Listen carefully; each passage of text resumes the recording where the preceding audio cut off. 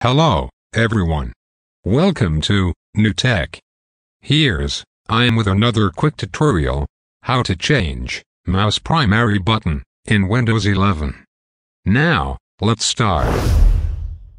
Move your cursor to the bottom left corner of the screen and click on the Windows logo. Then, open Settings from Start menu. From the left panel, select Bluetooth and Devices tab. Then, navigate to Mouse Setting. Now, select left or right option from the drop-down menu of primary mouse button. Okay. That's it for today.